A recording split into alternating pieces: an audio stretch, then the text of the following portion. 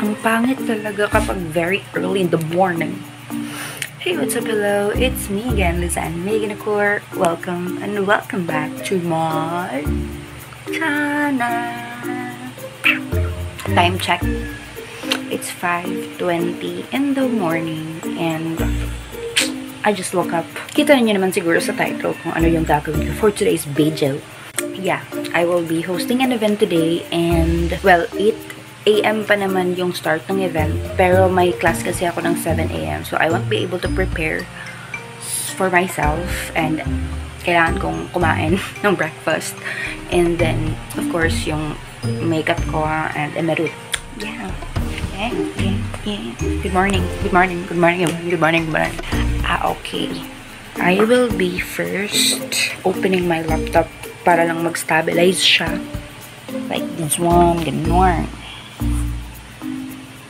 Yan. Isa-stabilize ko muna siya. Yes. Magsi-CR lang ako. It's very dark. Kasi nga, as what I've said, it's very early in the morning. Can you hear me? Can you see me? You can't see me. Ayan. Yan. Good morning, rise and shine. Magsi-CR lang ako. Uy, bye! Bye na! Mag-CR na ako. So, ayan. Andito naman tayo sa spot na to. Kapag andito sa spot na to, talaga, alam na talaga kung ano mangyayari. Maghihilamos.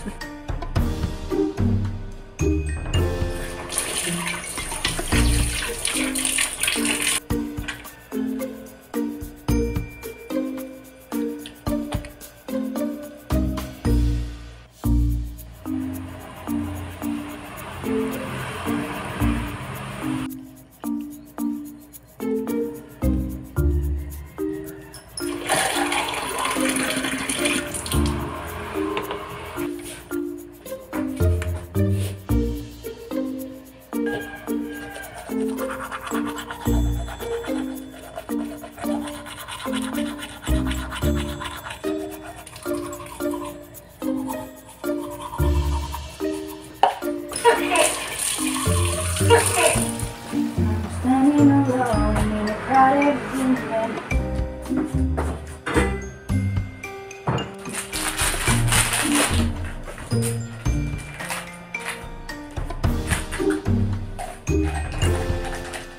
So I'm just going to prepare myself with this one. This one is Natural White by Olay. I need this one kasi moisturizer siya and pwede din siyang maging base before ako maglagay ng makeup. Can you see it? Can you see it? Can you see it? I don't know what to say. The twist of fate. I applied cream sa aking face while nag-iinit ako ng water for my morning drink. So I'm so sorry. Yan. Three of us might be ending soon. Yarn. So while I'm doing the makeup, I'll just leave my drink kasi super mainit siya.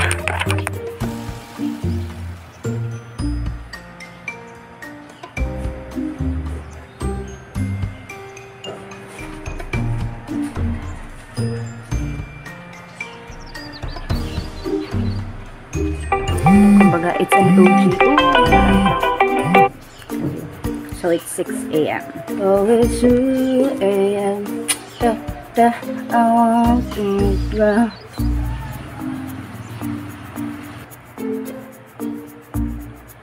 I don't know if pantay. Feeling ko. Is it? This one. Is it better? Okay, it's better. I'm going to apply some eyeshadow. So this one is the Caroline palette. This one is my niece's palette. Ano ba yung gagamitin ko for today's video? Yeah, it's 2 AM. I want it, girl.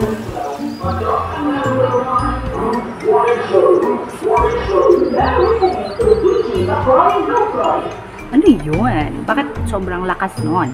Yan. I'm going to put some blush. Mas gusto kong sa fingers ko lang siya binablend. Diba? Mas gusto ko yung ganyan. It's 2 a.m. I want it, girl. This is my face. Hindi siya makikita ng very clearly kasi yung light dito is not that good. So, pakusansyahan nyo na. Lip tint muna tayo for today's video. Okay, wait lang ha. I will get my morning drink. Yan. So, I have in here my water. It's water. It's not water. It's water. This one is Pandesal Mate. It's an Energen brand. I still have class before the event, so ano ba? Sure. I still have 7 to 8 a.m. class 1 hour.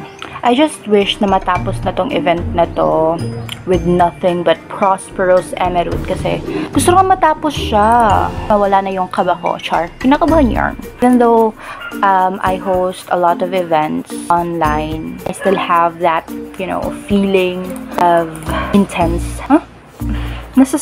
Sorry guys, nasa starstruck kasi ako sa sarili ko. Ano ba? I want it, girl. Okay, I'll get back to you kasi I'll just prepare for my PDF kasi nga, may class ako and wala lang, baka tawagin ako. So, I need to prepare myself for some recitation. It's 6:23 a.m. So, okay lang. Okay lang. Here's my script. I'm going to put this. I am now in my first class, Readings in the Philippine History. Char. Yan.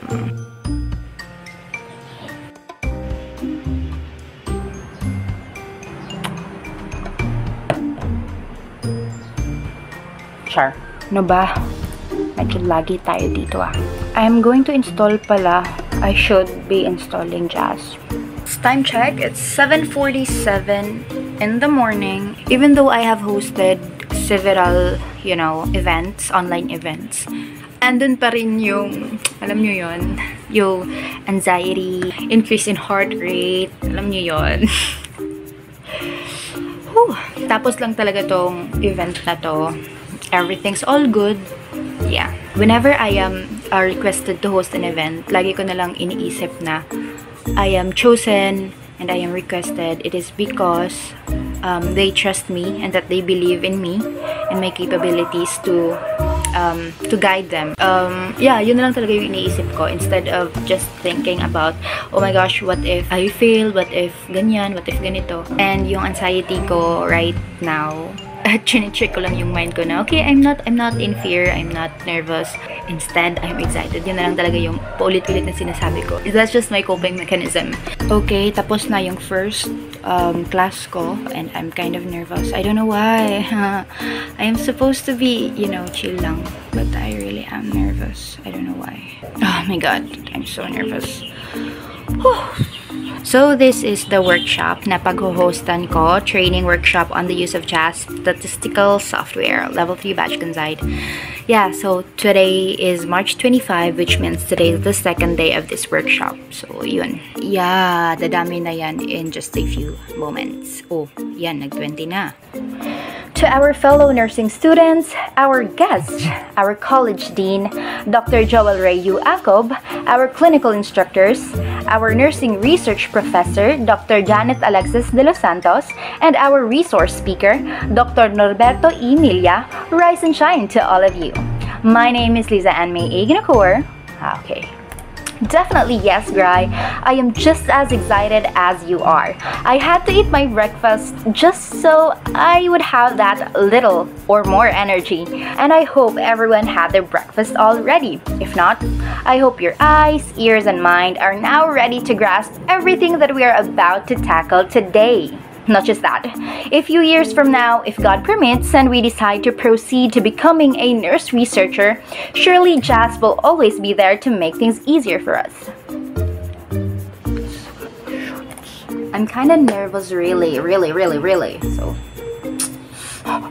So, time check, it's 9:42. Our resource speaker, yung nagtutrain sa amin on using the JASP. And I can't show you the data kasi it's from a research. So,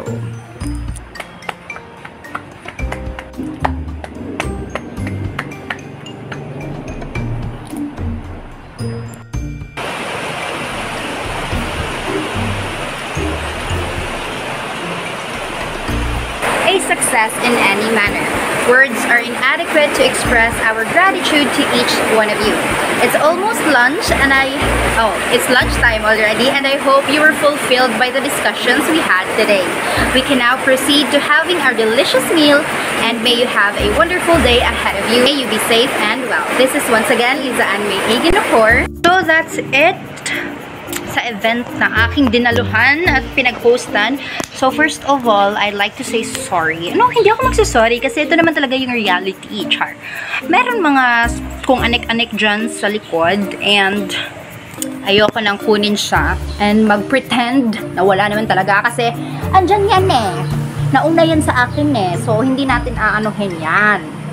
Anyway, so yeah, I just finished my event. The event that I hosted, and then sorry kung medyo maingay kasi nasa labas ako kasi sobrang init sa loob ng bahay. Diyos ko. Na-happy naman yung instructor or yung professor namin sa course namin na yun. So, I'm just really happy na it went well. Kasi yun lang naman talaga yung pinag-pray ko, diba? As what I've said earlier, na, you know, I'll just try to do my best kasi binigyan ako ng opportunity na naman, so it means na they believe in me and my capabilities as a host and of course my partner. Hindi ko naman magagawa yon and mapupull off yon kung hindi dahil sa partner ko din. So thank you to him, to Grayson. Hindi ko alam kung nag-enjoy ba kayo or ano. So yun lang talaga eh. But yeah, that's it for today's video. I hope you liked it, and if you did, kindly give it a thumbs up and comment your suggestions below for my next upload. Spread love, peace, and don't forget to put a smile on your face. Bye!